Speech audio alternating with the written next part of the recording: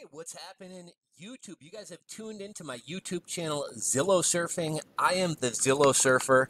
And for any of you guys who don't know what Zillow Surfing is kind of a new word that's associated with something that a lot of us have been doing since we were children, is imagining our dream houses, looking at dream houses. If you guys are ever driving down the street and you see a really cool or really unique house and you wind up looking it up on Zillow and finding an old listing and you can see the inside photos in the backyard, it's kind of a cool thing to do. And a term that's kind of popped up in pop culture lately is the term Zillow surfing. And with the pandemic raging on and a lot of people stuck at home, people are thinking about their dream homes and people are reimagining new places they want to live. With a lot of people working remotely, people are thinking about making a move to another area of the country. And so Zillow's search traffic is up like 50% this year. Certain areas of the country, especially the Southwest, Atlanta, North Carolina, Asheville, etc., searches for these areas are up 800%.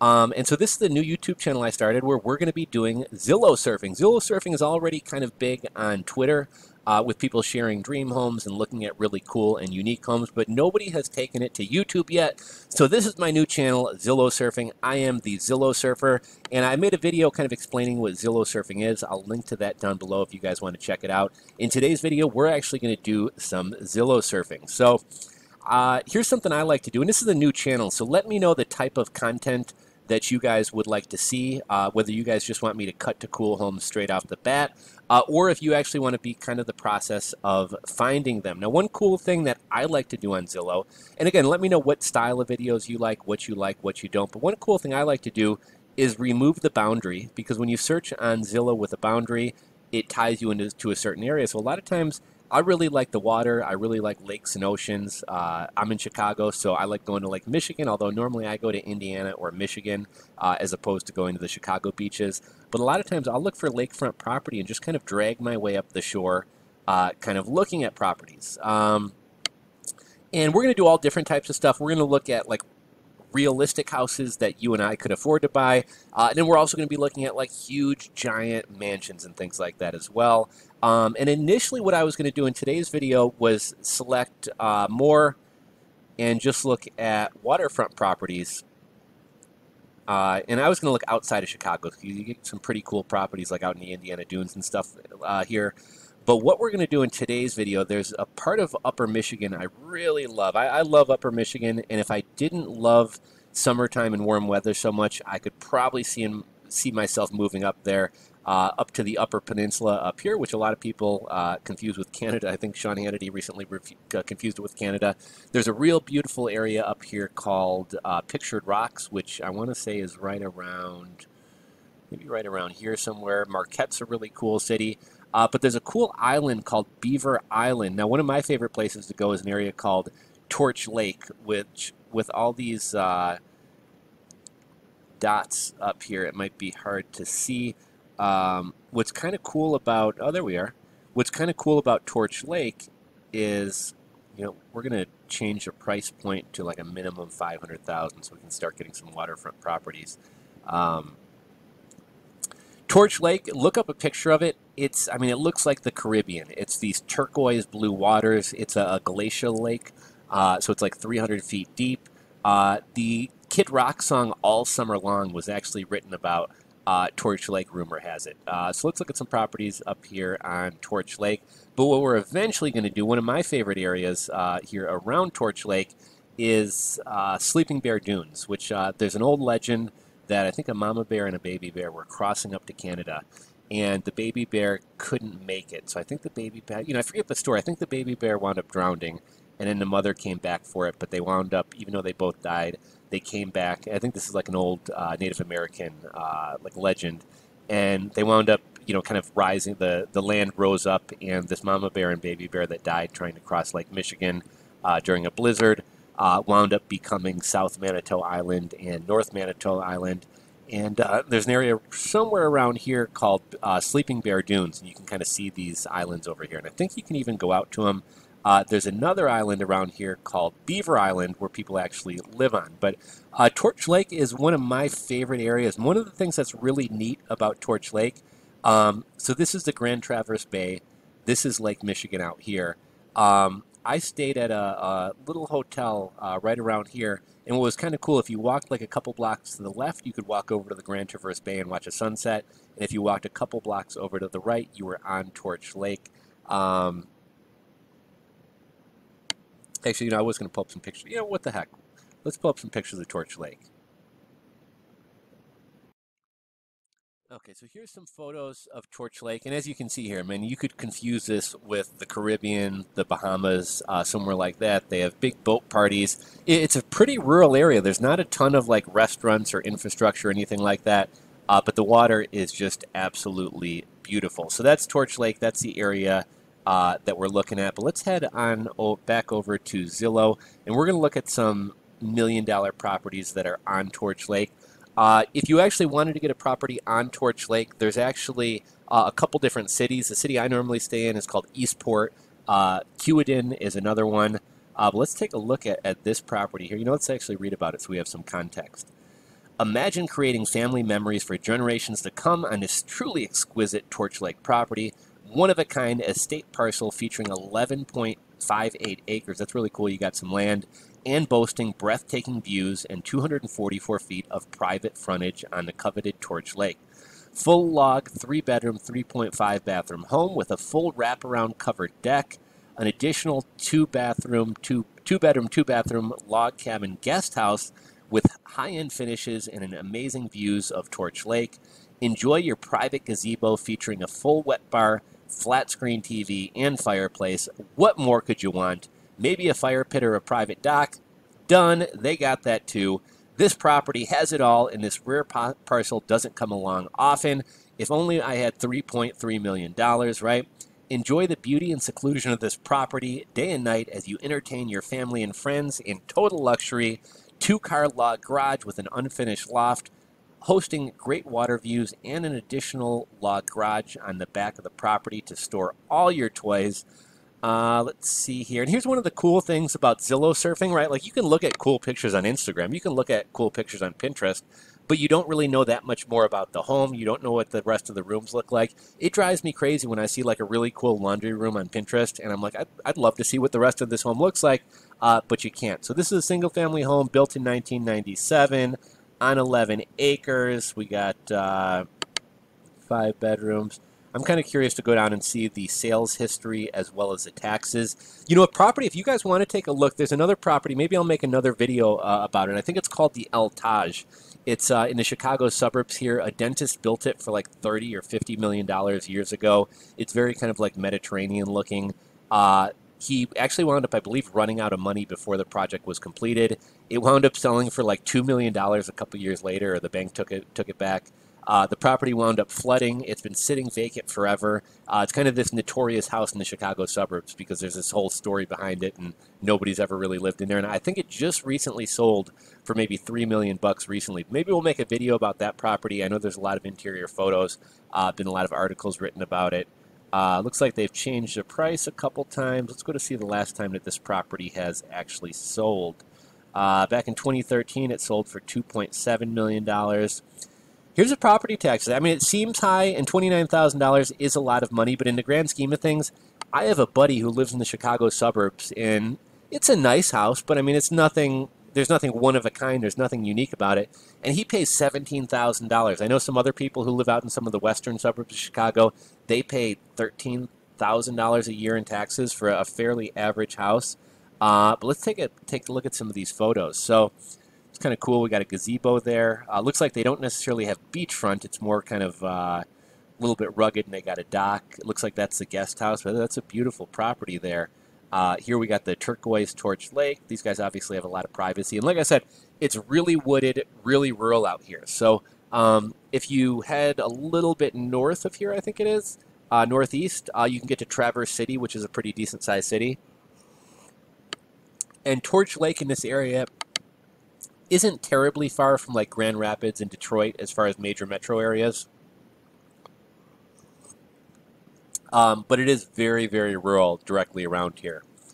Here they got the dock. As you can see, beautiful, beautiful lake, beautiful house. Kind of cool that it's a log cabin. That makes it even more interesting. I've always really liked houses that are unique, and that's beautiful stonework there. You got the covered area under to get out of the sun. You got this beautiful deck, and then right out onto the lake. And then you got a guest house for your guest if you don't want them living in this giant mansion with you. We got some trees on the property. Again, you can see the beautiful turquoise waters of Torch Lake. And what I think is kind of cool about this video that we're doing today, you know, traditionally speaking, when you see house hunter shows or when people would think about dream places to live, people would think about like Laguna Beach or Malibu. People might think about a penthouse in New York City. And I think this pandemic has kind of highlighted the fact that, you know, those are great places. But if we're really living in this quote unquote new normal and things aren't going to go back to like they were before, you know, it'd be kind of nice to have some property and maybe get out and away from people. Beautiful inside. I love log cabins like this. You know, I'll try to see if I can find, it wasn't too long ago, I was out in Montana. I was staying in an area called Gallatin Gateway, and we had a beautiful house. It wasn't quite this big, but it was kind of a log cabin type house like this that we had a big group of friends and family go out and stay in. Actually very, very similar to this with the fireplace and the windows and everything. I love log cabins, love kind of the coziness, love the exposed beams. You know, love just kind of the warm feel of log cabins and things like that. That would be a huge goal of mine, is to have a property, you know, out in like rural Michigan or something like that. But like I said, you know, I'm a warm weather person. I'm a beach person. I'm kind of surprised. This is a beautiful kitchen, but it's kind of a small kitchen for a property of this size. Got the moose head on the wall. I love lofted areas. That's pretty cool. Lots of windows, which is nice. And look at those views of the lake you get through through the window there. Bedroom, bathroom. Looks like this is kind of a guest room. I love kind of the slanted, the walls and all the exposed logs and everything. Really cool house here. We'll flip through here, and a lot of these expensive houses and really unique. Oh, okay. So here's the lifted loft above the garage. That's pretty cool. Beautiful porch, right? Nice dock, beautiful lake. Property is nice, well manicured. Is it a hot tub? Oh, it looks like it's a bar. Bar and an outdoor fireplace here. It starts getting pretty cold in Michigan around, you know, it's really a crapshoot. I've been in Upper Michigan in October before, swimming in Lake Superior, which the water's cold, but it was actually like 70s outside, or you could wind up getting snow in September, so you just never know. Looks like we're on picture 51 out of 85, so we'll go through here. We're going to take a couple, you know, maybe we'll just look around Torch Lake today, and in tomorrow's video, I'm going to give you guys a view of some of the properties on Beaver Island. But, you know, in Michigan, they're really big into snowmobiling, four-wheeling, things like that, so you've got a garage to kind of store all that stuff. It's kind of weird having a garage with like a lawn in front of it. You know, you're used to seeing kind of a driveway. Fast Girls, Fast Boats, Torch Lake, Michigan. Okay, and then you see, like, you know, property's right on the lake right here, but just to the west of here, you're on the Grand Traverse Bay. There's a great restaurant over in this area called the Torch Lake Cafe. Some of the best food I've ever eaten and great live music. Beautiful property here, though. So yeah, you know what? This video is going a little bit longer than I thought. I tend to ramble. You'll get used to that if you watch this channel. So we're just going to look around Torch Lake today, and in some of the future videos, I'll take you guys out to Beaver Island. But yeah, this one was in Keewatin. That looks like it's just a property. Let's see what we got here. Let's take a look at this one. This one is also in Keewatin. I believe this one's going to be on the Grand Traverse Bay, not Torch Lake, just because it looks like it's too vast. Okay, yeah, so see, here's Torch Lake. This one's going to be on the Grand Traverse Bay. Let's give it a little read.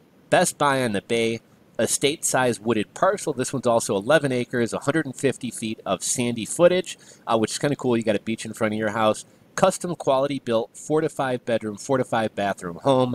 Expansive outdoor living space, multi-level composite decking, and private balconies offer wonderful, elevated, varied water views.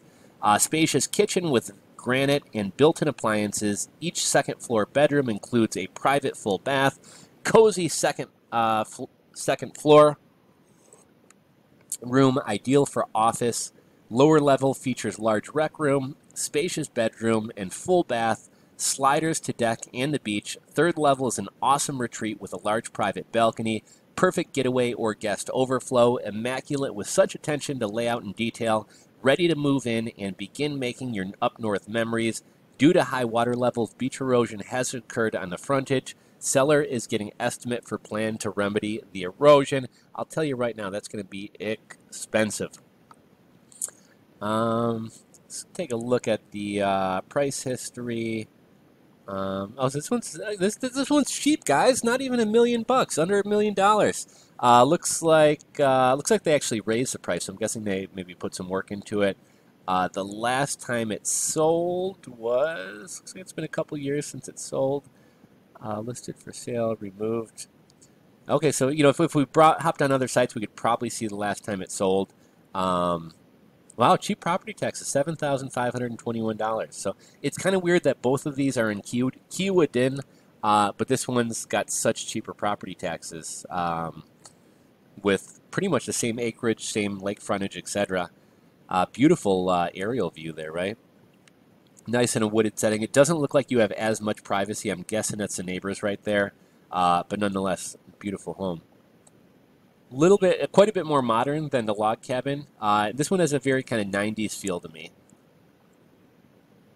Beautiful windows. I'm a plant lover, so that would be great for having plants in there. Living room's a little bit small. You can see the beautiful water of the Grand Traverse Bay there. Kind of a cool fireplace. Again, definitely kind of a 90s feel. It's kind of interesting, kind of like rounded drywall features and things like that. Decent kitchen. What I've been kind of surprised about, we kind of commented on the kitchen of the last property. This kitchen is super nice. I mean, don't get me wrong. It's nicer than my kitchen. But for $1 million home, I might expect a little bit more out of my kitchen. Here's kind of a nice sunroom. That's kind of cool. I mean, it could be a cigar room. Got that kind of rounded feature there. You know, the home is very nice, but I would expect, this is very 90s to me, these glass blocks. I would expect a little bit more for the price point. It's a little bit dated, although again, maybe if this property wasn't dated, it'd be going for $1.5 or $2 million. This way to the beach. This is a cool property. It's on the beach. It's not as beachy. Very 90s bathroom, a little bit dated there. Fairly small bedroom. I like skylights in bathrooms. That's always kind of a cool feature. Here it looks like a little like reading nook or something like that. Love upstairs balconies. Very, very cool there. Kind of an upstairs nook sitting room. This looks like, what is it, like a basement or ground floor level, little kind of den or office or TV room. Bedrooms are a little bit small. I'm kind of surprised. Cool house. If you like kind of a more modern look, that one's probably right up your alley. Let's see here. So I kind of mentioned on Torch, okay, that's land too. Like I said, there's a bunch of different cities around Torch Lake here. Looks like a lot of these properties are empty properties. This looks like a beautiful one. $5.5 million. I think the other one was, what, $3 million? 7 bedrooms, 9 bathrooms, 11,000 square feet. I'm guessing this one's on some acreage as well. We kind of saw where it was on the map. A magnificent estate located on the Caribbean-like blue waters of Torch Lake, almost 4 acres. So the past couple properties we looked at were 11 acres. Almost 4 acres with 300 feet of lake frontage. This 11,000 plus square foot home and guest house, we got a guest house too, with 7 bedrooms and 8 baths and 2 powder rooms, centrally located to Traverse City, Petroshki, Charlevoix, and Gaylord.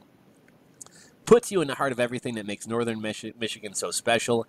Easy access to some of the country's best golf courses, to amazing dining, wine country, ski resorts, famous festivals, events, and much, much more. With the unmatched craftsmanship and attention to detail, this one is one of a kind.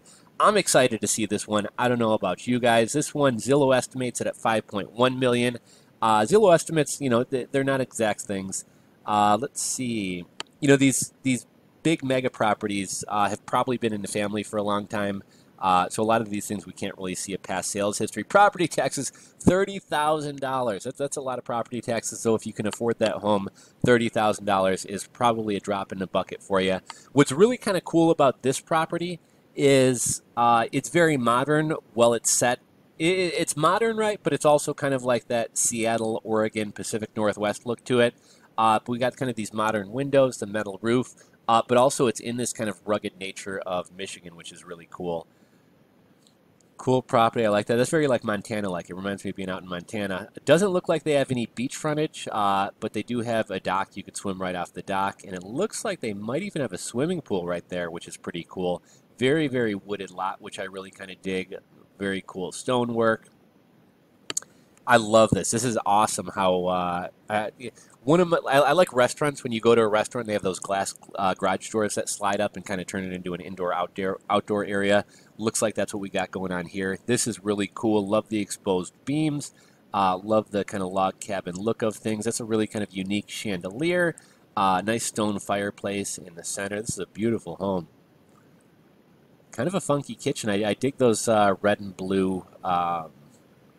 What do you call that? Red and blue. Why am I having a brain fart? Not shelves. Red and blue drawers. And it's kind of cool how they have the, it looks like 2 dishwashers and the sink built into the island as opposed to kind of on that.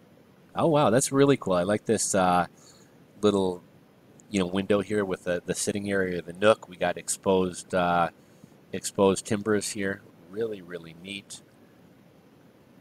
Beautiful wood floors throughout. Love the ceiling. This is really kind of funky and cute. My girlfriend is a book lover, so this is like a really cool feature right here. And because there are so many reading nooks, and really kind of cool to have books.